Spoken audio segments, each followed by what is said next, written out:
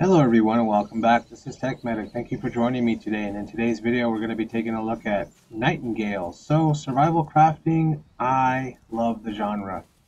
I've played Sunken Land and Valheim and Daisy, Subsistence, Raft, you name it. I've probably played it except Subnautica. I don't know. I don't like underwater. But Raft is kind of one of those things where I'm like, okay, you get to go on land and you get to run around and find materials. So I guess it's alright. And Sunken Land because you get machine guns. So always a huge fan of that. But Nightingale, first things first, portals. Portals. Go through the game, follow Puck's advice, do all that stuff. Get to where you need to go. Eventually, he's going to tell you to go ahead and craft gear. Make sure that you crafted your gear so that you can go into your first waypoint, which should be, I don't know if this character is the same for you, but Wilhelmina will be your first person that will go ahead and kind of tell you what's going on, tell you a little bit about Nightingale, but most importantly, the Essence Trader is located next to her, as well as your Antiquarian Site of Power. So make sure that you follow these quests and do them as soon as possible so that you can get to the Provisioner's Realm with the Forest combined, and then Wilhelmina will go ahead and give you a quest to go ahead and unlock the pistol. Before I knew that, I spent my time running around about 3 or 4 different realms and completing them, but hey, I got a bunch of materials in order to create this masterpiece. In order to go ahead and blast enemies, you are going against the Pale, which is a mutated version of humanity, which humanity did fall. There was a calamity, basically end of days, in which the Pale kind of took over the world, and you'll kind of get journals, recounts, you'll get, logs and journalings that you'll see, diaries, all these different pages that you'll find in each and every different realm that will kind of paint a very clear picture as to what happened in the incidents. All countries are involved in this as far as I can tell. America, Europe, and what is it, Paris, all these other areas are kind of affected with the same thing. And of course, Nightingale is the main city behind everything, which eventually, used the Fae technologies in order to create everything around them. Fae weren't happy. Fae came down and said, nope, and then cursed them with the Pale. So that's pretty much what's going on in the gist of the game right now. But I wanted to give you guys some kind of pointers on what you guys should keep an eye out for. So let's talk about the card system. Card system is our realm cards. I'll go over here to my personal portal, which you'll go ahead and find once you get into that antiquarian portal. You're going to find a piece that will allow you to construct this, and it's pretty simple. But you're going to get 3 biome cards, which are in the game right now. I'm pretty sure that there's going to be many more biomes. And of course, major cards, which are going to change the difficulty depending on what you see here. There's 10, there's 20, 30, and then 40. Going on as you progress in the different tiers. So the Astrolabe card and the Provisioner card are going to be like tier 2 areas, and those are going to give you tier 2 materials, which you're going to actually turn those into weapons, clothing, and tools that you can go ahead and use inside of the game itself. Once you pop these in, depending on whatever flavor of difficulty you want, you can go ahead and start the portal, and you also have the ability to go ahead and check this drop down menu right here, which is grayed out for me because I have a portal open currently, and choose the difficulty that you want to go ahead and partake in. The next thing that you're going to be able to do inside of the game itself, and I do not have a Fae portal here on this map because this is my Respite world, but you can go ahead and assume that there's this little iron gate looking thing icon on the map. Once you go there, it's called the Fae Tower. When you go into these portals, you can play a different card that's going to alter the world itself. You can have Perpetual Day, Perpetual Night, you can have more treasure, you can have more essence, which is basically the currency and the crafting material needed to imbue magics to increase the item level of said gear.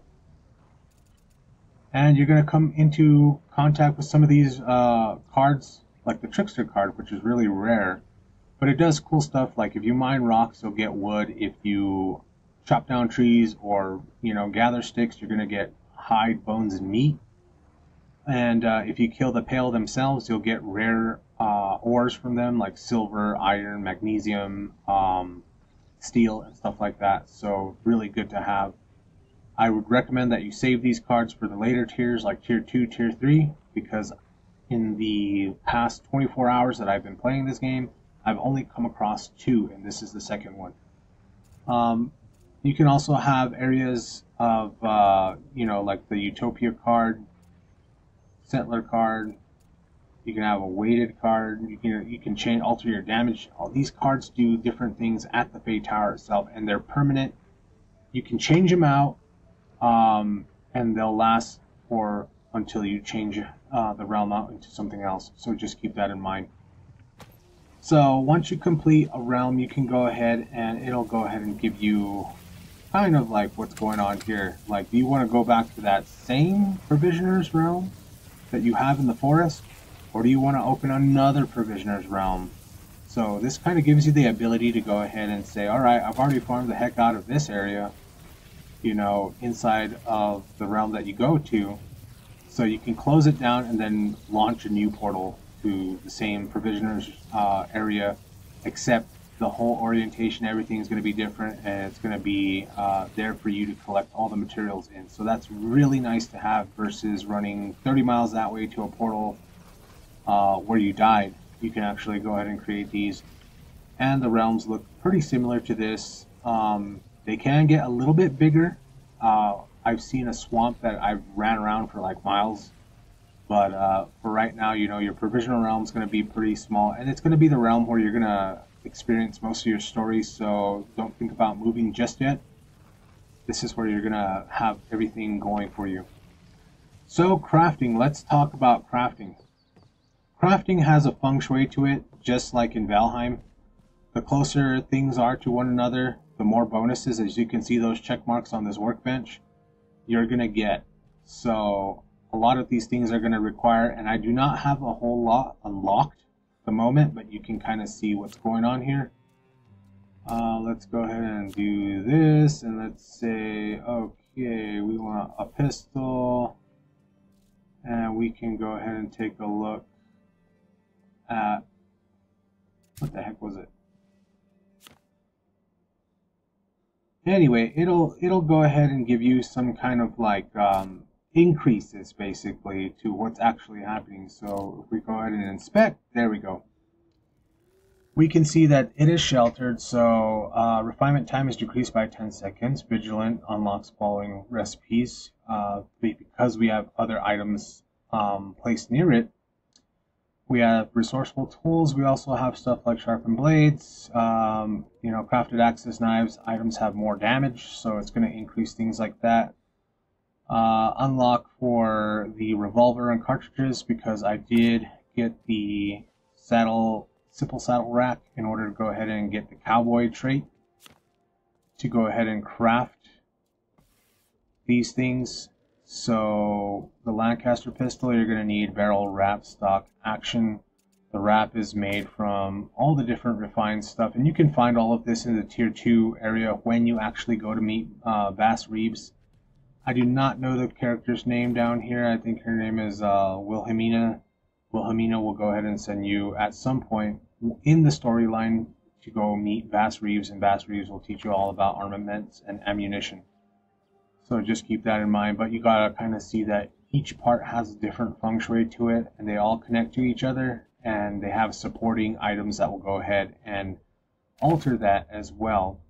So these are found in augmentations, which will unlock certain items. Like this will go ahead and unlock the mining pick for me, or I can go ahead and choose a different item that will unlock the refined wood axe. So you kind of get the gist of what's going on here with these augmentations. Really important. And where do you find all these recipes? You find them in the world. So highly incentivized for you guys to go ahead and visit the occupation areas, visit the insights, visit the places of defense on these different realms, and they will go ahead and unlock some of these different schematics for you so that you can go ahead and increase your ability to craft more items Um, but you can kind of see what my like first, uh, you know, base looked like. It was just a box with a bunch of workstations in it and baskets. But then, once you get the hang of everything, you're eventually going to be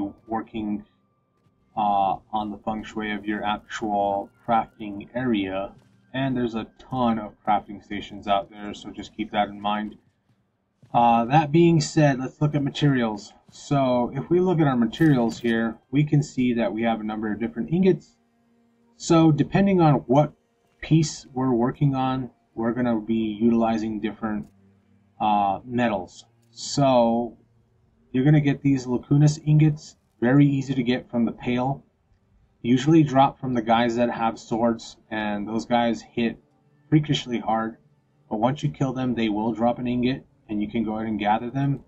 And as you can see here, it gives 20% to melee damage. This is very good for like axes, pickaxes, stuff like that, once you're able to craft them in the tier 2 area. But then you get stuff like copper, which is good for range damage. So you want to build your weapons out of this stuff, or your ammunition out of this stuff. Things like brass, you can go ahead and tin. Again, with the range damage here with the magnesium, that's basically what my gun is made out of, is magnesium and gilded lumber. So gilded lumber is going to give it an extra 15% damage. So as much damage as I could get at my tier is what I got going inside of this weapon itself. And that being said, you have to also take that into mind with the components that you have for your clothing as well. So whatever the HP increase or strength increase or durability increase of the actual components that you utilize will determine the outcome. So if we take a look at these two different straps, maximum stamina is 10, and then here it's 50, here it's health. So you can actually see, oh, I should use these straps for my gear versus these straps, which don't give any health. I can get this one and it'll increase my health substantially. Same thing for threads. Threads do different things. Some are just generic, like the crude thread. Some actually, like this one, advanced bound fiber, gives 20% HP, and that'll go ahead and, everything needs to be sewn together. You're going to need stuff like for your gloves. And if we go into our trapper shirt here, we can see that I can choose that, throw 3 of those in there, and we're going to get the 20% bonus. It's only the 20% bonus, and you have to have all of the same type. So same thing for cloth. But you kind of get what's going on there. You're going to find a lot of materials, and you're going to need a lot of storage. You're going to find this. I found this storage actually in an occupation near a Fey portal. So the Weathered Trunk is a very decent storage increase. And as you can see, I found all these different types of ammunition. But you're going to find stuff out there in the world. And that's the whole name of the game. Go out, explore, bring back materials, and build yourself all the things that you're going to need in order to go ahead and survive. Next thing is obviously a food buff. So we can go ahead and consume multiple types of food, up to 3. And we can have like maybe 3 drinks going at the same time, or 3 different foods going at the same time. But you kind of get what's going on here. With that being said, the cook station is kind of here at the moment. I haven't found anything greater than this, but I probably will make a cooking video at some point and give you kind of more instruction as to how to go about doing that. But for right now, I think this suffices with the feng shui that's going on, the ability to go ahead and play different realm cards, and also a couple of tips to keep in mind when you do find chests out there in the world that you can loot. You can go ahead and use your maul to break them down. I highly recommend that you guys do this, because you get ingots, you get hinges, you get gilded lumber as well as leathers from these chests when you break them down. So make sure that you're doing that. Another thing that you can keep in mind is that When you play these cards, you want to make sure that you look for the occupations, because occupations will have these chests in them, at least 2 to 3, and the defense towers as well. And you can go ahead and expect to, break them down and take your companion with you, because your companion, unlike you have a specific weight limit, but he can carry like 9 stacks of like 80-kilogram ore around for you. So make sure that you bring him with you, and in a pinch, in case you die and he's up, he'll revive you like in a second.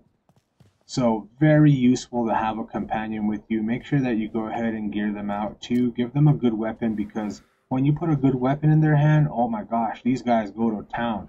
It's hammer time basically when you take these guys with you. And you can have them carry all the heavy stuff, and then you can go ahead and utilize your expansive storage to go ahead and bring back everything, because you will oftentimes go out and come back with full bags. But I think that's it for now. I really appreciate you guys sharing your time with me today, and if you made it this far, please like, subscribe, comment, and I also have a Patreon you guys can check out for artwork and game saves. And thank you very much. We'll see you all in the next one. Have fun out there.